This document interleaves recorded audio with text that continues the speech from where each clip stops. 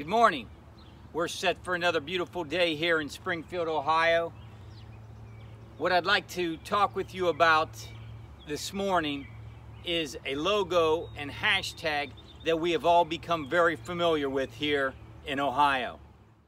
So what does "we are in this together" mean? Before the outbreak of the coronavirus, my initial response would have probably been one centered around High School Musical. And a smile would come to my face as I think about my girls singing and dancing around the house. These last 6 weeks, my initial impression of the hashtag "we're all in this together" has changed to one of solidarity. This virus affects everyone, and we must work together for the greater good.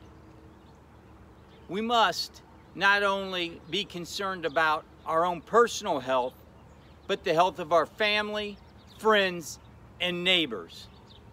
And that is exactly what I have seen over the last couple of weeks. I would like to introduce you to another hashtag that I've become familiar with over the past month, and that is "we rise by lifting others up." This hashtag was in existence before the pandemic, but has become even more relevant.